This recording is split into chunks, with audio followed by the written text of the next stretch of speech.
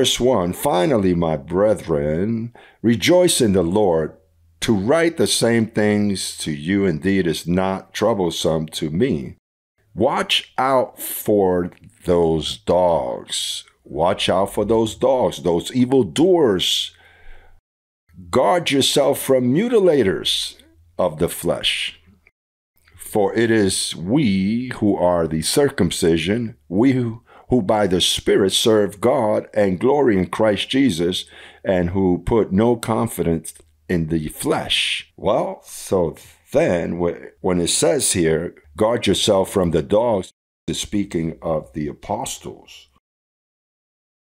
This is a bit strong, this application, but we understand from what we've read that when he spoke like that, he was referring to Peter, those of the circumcision. Who was the chief of circumcision? Well, Peter, John, James, those were the leaders of circumcision. That is why when Titus spoke and says that to protect yourself from evildoers, especially those of circumcision, which subvert whole households. So they think that by circumcising the body, they qualified or step it up in a spiritual way. But Paul says here, if you want to circumcise yourself for physical reasons, but not religious reasons, well, you can, for health reason, but if you circumcise yourself thinking you're going to please God, there's where the problem lies. Because Paul says that we are the true circumcision, those that serve God in spirit and have no confidence in the flesh. Here it also says to guard yourself from evildoers. Even amongst us, some sneak in and abuse the beloved, and they share the beloved and utilize the beloved for their own benefit. You must protect yourself from them. They should not be collaborating if they don't know how to deal with the beloved of the Lord, if they don't have the delicacy to protect and to nourish the way they should the beloved. They should step down. So here it also says to guard yourself from mutilators of the body, and I've explained myself, those of the circumcision. Well, and almost always, when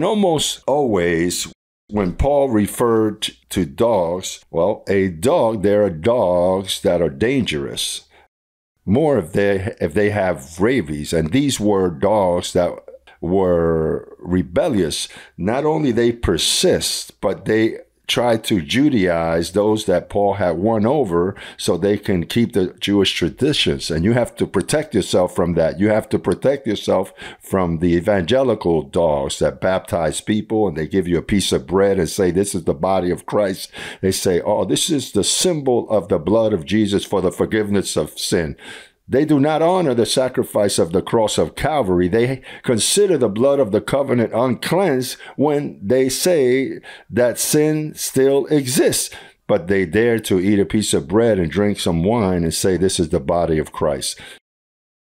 So then there are dogs that are evangelicals, Catholic dogs. Those are the most dangerous, because from there, on account of those dogs, a lot of harm has been caused in the nations. Harm has been caused to the world on account of those dogs, because it says here that they're evildoers, fraudulent workers that disguise themselves as ministers of God and deceive the naive.